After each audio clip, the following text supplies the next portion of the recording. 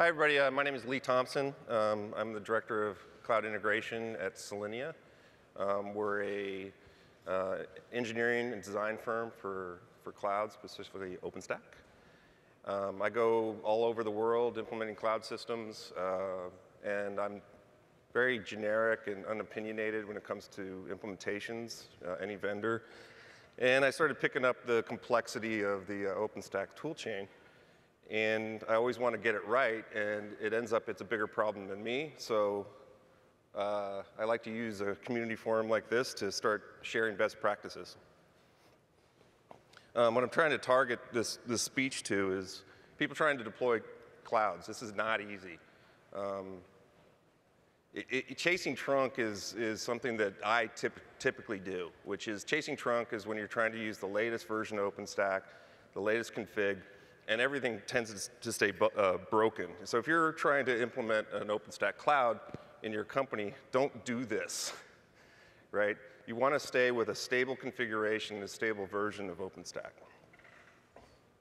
OpenStack right now seems to me like what X Windows was back in the 80s. I'm showing my age, obviously. But X Windows, you could do anything with X Windows, and that was awesome. The problem with X Windows is you could do anything. It did not have well-defined default configurations. When you look at something like OS X, it makes decisions for you, and standard configurations and standard use cases get applied. We're still trying to figure that out with OpenStack. Also, what you see going on in the floor behind you in the demo hall is we kind of feel like we're in the Linux distro wars that were going on, back in around 2000. There seems to every day you run into a new distribution, and your company wants to look at it. And this makes it very, very, very difficult to try to standardize on something like OS X type of thing, which typically just works. There's really no one solution. The way we typically been doing this is with a tool chain type of design. This is very standard in the DevOps world. You don't just plop down one solution. You chain up tools together. And then what is a tool chain? A tool chain is a set of programming tools used to create a product. And that's right off Wikipedia. Unix itself is just a collection of tools. I mean, it's one of those jokes that you go to a party and everyone's laughing at it. You don't really quite get. And that's what I always felt about Unix. It took a long time for me to figure out it's really not an operating system. It's just a collection of utilities that work together. Well, OpenStack is kind of like that, right? We've basically taken the big parts of a distributed compute cloud platform and broken them in pieces and implemented them separately and federated them together as a tool chain.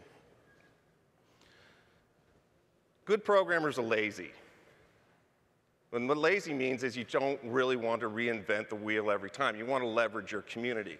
That's a best practice, right? The problem with being lazy is you have to spend a lot of time at it. There's a lot of tools out there. So which ones are good, which ones are bad? You have to use your community to figure it out, right?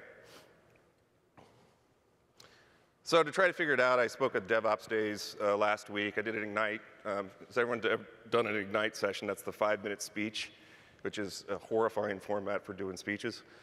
I did that in Austin, and we had a breakout session where we started talking about different approaches to doing cloud solutions with OpenStack, and I brought it out here to Georgia. Now, one thing Austin's got going for it is we have F1, right? Top of the breed racing. Out here they have something called NASCAR, and I never really was into it until, well, last week. Do you guys see this? The Dogecoin guys sponsored a NASCAR. Now I have to watch NASCAR because that was super, super cool. The Reddit community generated $55,000 and put this on the back of a NASCAR. So they're doing the bumper cam drafting, and there's a dog looking at you. Freaking awesome.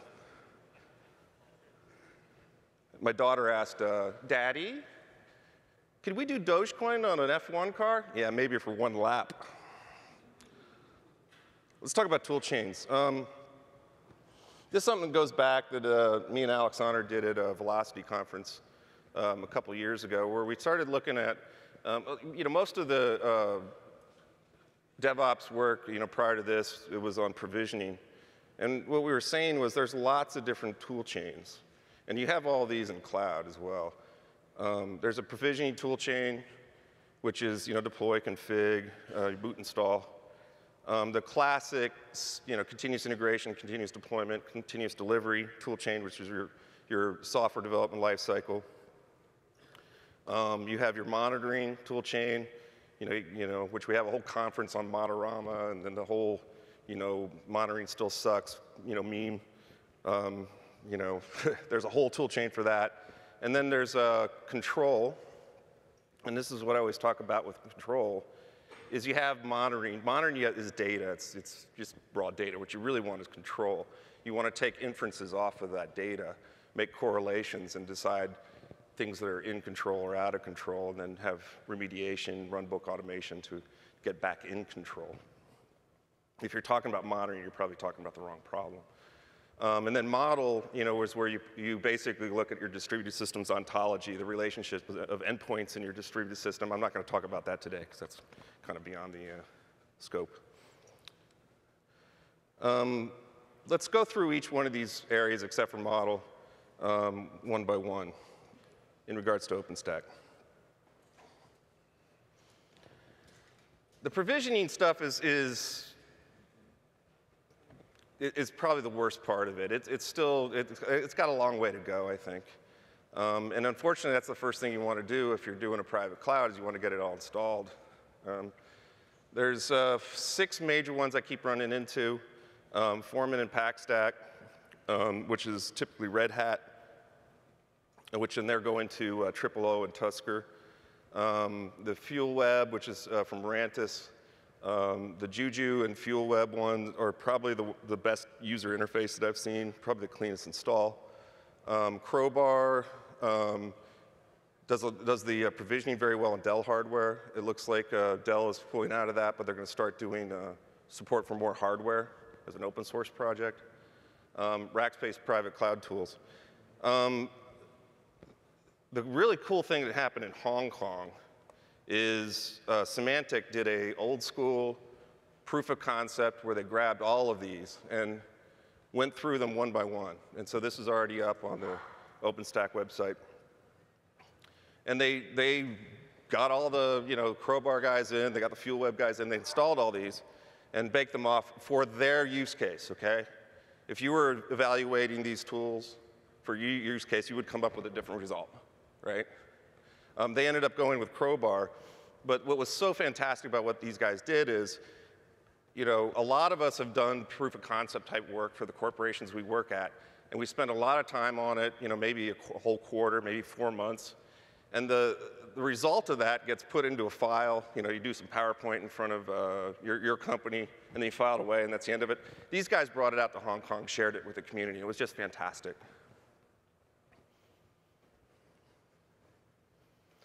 If you go back one slide, most of these tools are based on Chef or Puppet. The Juju has the charms. The OOO, which is newer, is pluggable. It's not opinionated on config management. When you get into the config management side of provisioning, it's slippery and wet. There's still some work going on. The Puppet code is getting refactored or rehosted from Puppet Forge, moved over to StackForge. So if you go out there and you start Googling for your Puppet code, you might end up over on the older code. Plus, there's a few branches out there. There was a meeting yesterday, which is great. There's already a weekly dev status meeting that started about 4 or 5 weeks ago. And the weeks following, we're going to start having weekly dev meetings on it. The goal has to be to get all these branches out of the system and start getting to a community-resolved, standard, well-defined config. And that's what we need, I think, as a community. The variation of all the different deployments, my configuration of OpenStack is going to be different from your configuration, it needs to be different from your configuration. So how do we get all these different varied configurations merged together with one basically piece of code to inject all the different config options? The Chef code was pretty much in the same space about a year ago where the Puppet code is now. But Matt Ray started getting a hold of this and started community wrangling and getting the code to merge in. So there's less fragmentation on the Chef side.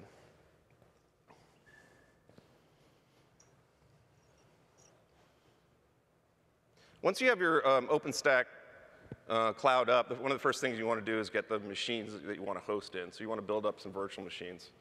Wow, there are a lot of tools here. And I run into pretty much all of these. VM Builder, Image Factory, SUSE Studio. The new kid on the block is for machine image builders is out of the OOO project, Disk Image Builder. Is anyone using that?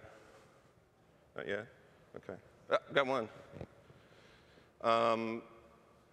I've been most successful in the work I've done just using Vagrant with VWE or Packer, and then just running on my Mac, and then using a VBox clone, VBox managed clone, and then uploading that into OpenStack. I mean, that's just something I've been doing, as a developer for a long, long time, and that's been the cleanest way for me. A lot of the OpenStack manuals talk about box grinder and Oz, and there's a lot of pointers from the OpenStack manuals. I have not had any success getting those running, and I haven't seen any commits on that for a couple of years, so I don't know if that's live or dead. But why not just use Vagrant? Let's talk about the control side of the problem. Ansible and SaltStack are Python-based configuration management and orchestration collapse versus your Puppet and Chef are doing configuration management and leaving orchestration for another tool in a tool chain. These guys collapse it. That's getting a lot of adoption in the OpenStack space that I've been seeing, and I think it's a lot of the affinity to the Python language. So that's really cool. Both those guys are here this week. OpenStack Heat is gaining a lot of traction. It's heavily used by OOO. But I've also seen Activity, Fabric, and Rundeck. I use a lot of Rundeck, by the way. Scalar and Tusker projects are providing the scale, elastic scale, and a management console. Folks who are doing load across, oh, by the way, I'm doing mostly open source tools, not the commercial side. Now, what I've figured about for this speech was that we would do just the open source side, mainly because the open source guys don't tend to have marketing departments. The Scalar adds cloud abstraction. So you can host part of your load on, say, AWS and OpenStack. On the release side, release automation side, all the normal kind of tool chains apply. You've been seeing, outside of the OpenStack space, Jenkins and JCloud are really heavily used for OpenStack. So you plug in the JCloud plug into Jenkins, and JCloud can attach to OpenStack, because that's one of the plugins they use. And almost everybody's using this. So if you're setting up a CI loop, that's pretty much a standard thing that everyone's doing. You can do continuous integration. You can do continuous delivery. Now, OOO I've listed more here as a lifecycle tool in release automation, not as provisioner. A lot of people have been talking about OOO as provisioning. I see it more as a lifecycle tool. Let's talk about life cycles. When you're setting up a tool chain, and I do this a lot, I've been doing it for years, this is how I see the problem. What we've been seeing is that the tool chain development has been happening for application development. And with the onset of automated configuration management, we're also seeing the configuration as code type of motto is applied that if your infrastructure is code, why doesn't it follow software development lifecycle as well? The question is, do you develop a separate tool chain or a tool chain leveraging or borrowing from the software world? It depends on the client, depends on the particulars of the deployment, but we do start seeing the introduction of package repositories for configuration. So you'll develop your code. There's been a lot of focus in configuration management on unit testing of your configuration, and you can release it and put it in a package repository. It's very lean that you do an intermittent staged release of an artifact, and then people who are doing deployment can pull those latest versions and set up an environment, test it, and propagate that into a release. So typically when I'm talking to a client, I go through their software development lifecycle and figure out what they're doing in each one of these stages, right? What are they doing for development? What are they doing for source repositories? How are they running their build, right? What package management systems are they using? and staging all those tools up. Are they doing push or are they doing pull? Some people do a release and they want to push it right out to production. I think the more sophisticated shops stage it in a package repository and pull it out. When you get over on the right side of it, deployment consoles, you're looking at something like a Scalar or a Rundeck that will essentially orchestrate the delivery of the artifacts into the production across the distributed systems in the proper sequence, right? Or you can have a convergent that doesn't need orchestration, right? You're just using Jenkins. The infrastructure manager on the right is OpenStack in this particular case. Now, I talked before that I thought the OOO was a release system, not a provisioner. It's OpenStack, on OpenStack. There's been a lot of speeches about it this week. I see it as a CI tool, continuously testing your bare metal config. You can create different configuration versions with OpenStack and virtualize it, or you can put it on bare metal. If you're doing a role like me, where you're basically trying to try out the latest features of OpenStack and determine if it's suitable for a client or not, you're chasing trunk. And the best way to get some sanity in that process is set up a test environment, have it run through the latest config, and give you a green light or red light that tells you where you are. Are you deployable or are you not deployable? Anytime you have that information, you have better control over your infrastructure.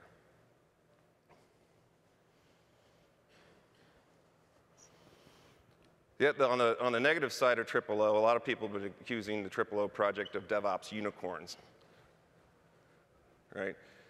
Some of the best practices of DevOps is reprovision instead of repair. If you have a problem with a server, don't try to fix the server, delete it and reprovision it, right?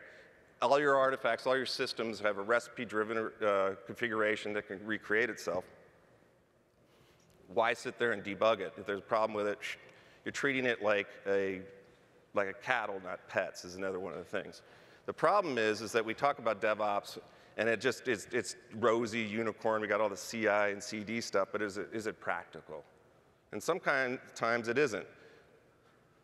So this was the slide that Robert Collins gave about a year ago when he went over OOO. And it has the life cycle, as a design, it's a life cycle tool to basically, on the top left, keep track of the current changes in the configuration and the code of OpenStack, stage an environment, and run the tests. That gives you your state, where you are. Are you in a deployable state or a not deployable state? This is the information you got to have. Yes, it does provisioning, but this is a much more complicated life cycle than provisioning. Kind of the standard slide in continuous delivery that you see is we have some code, we pull it out. Did the build succeed or not? Well, that's feedback. The build didn't succeed, you're not in a deployable state.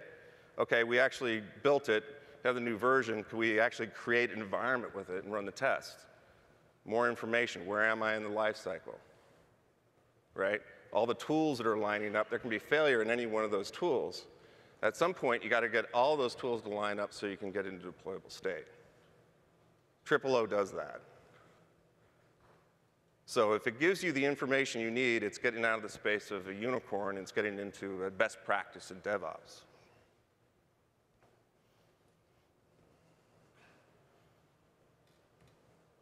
Let's talk about testing. OpenStack Tempest is kind of the standard approach to certifying that you're in a deployable state. It's an open source project. I consider it best practice to get it working on your internal environment, your pre-production cloud. Bunch and Lettuce are very similar to Cucumber.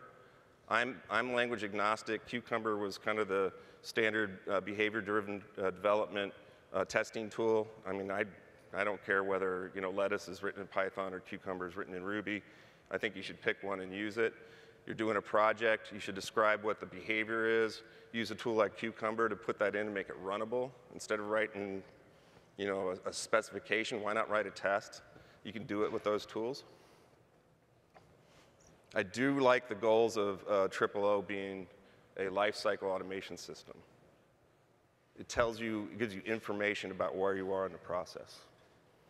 Let's move on to monitoring. The usual suspects I've been seeing in monitoring. People have been using Zabbix, Xenos, Cacti, Zinca, OpenQRM. On log management, I see a lot of people doing Logstash and Loggly. If you're not using Splunk, Splunk being commercial, I've been mainly talking about open source tools. The new kit is something that we released, Solinea, which is Goldstone.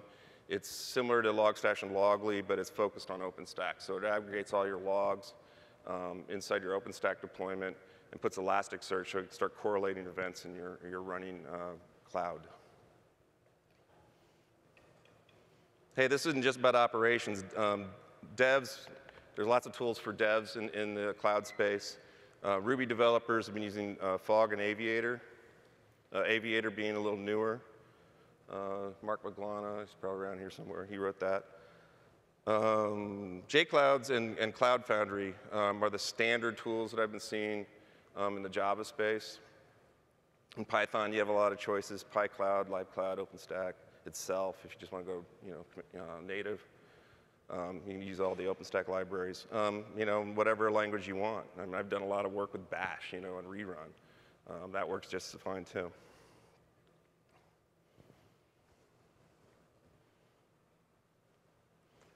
Moving up the stack, platform as a service.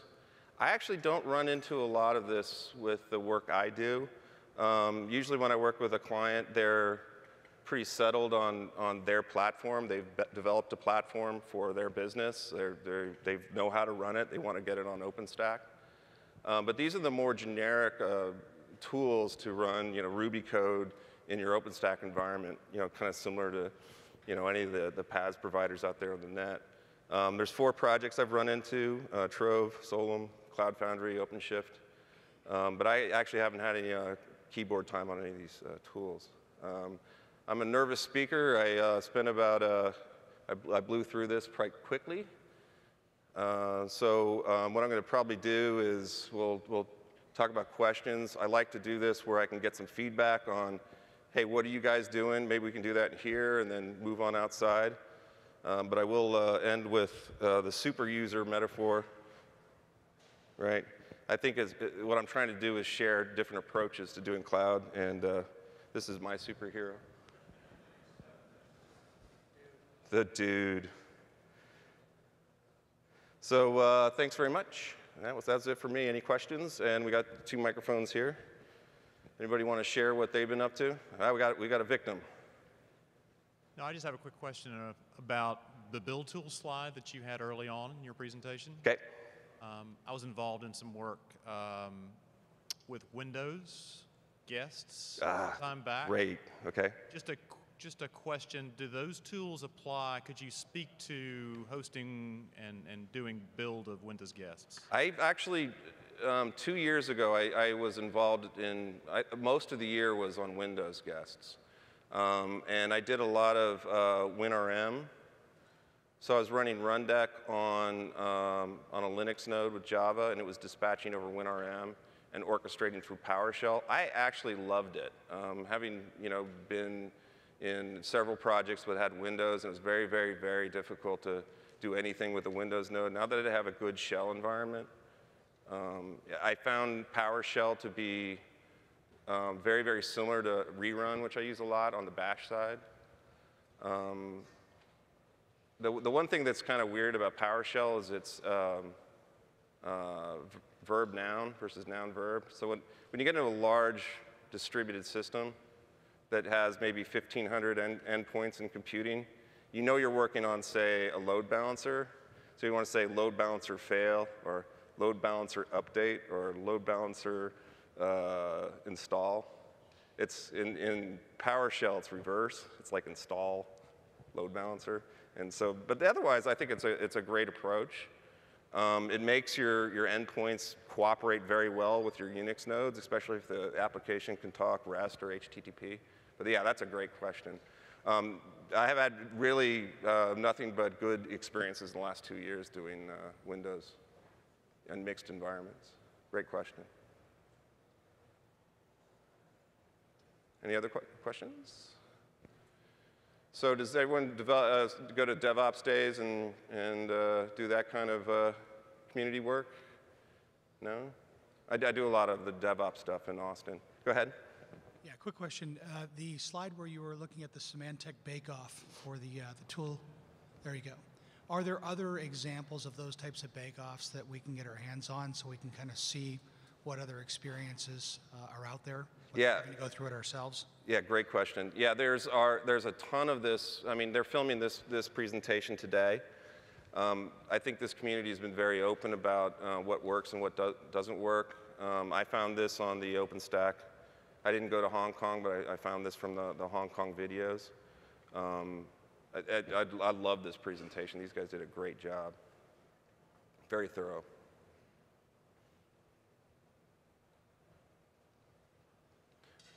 Thanks, everybody. I'm going to go ahead and yield the stage, and if anyone wants to catch me, I'll be just outside the door there. Thanks very much.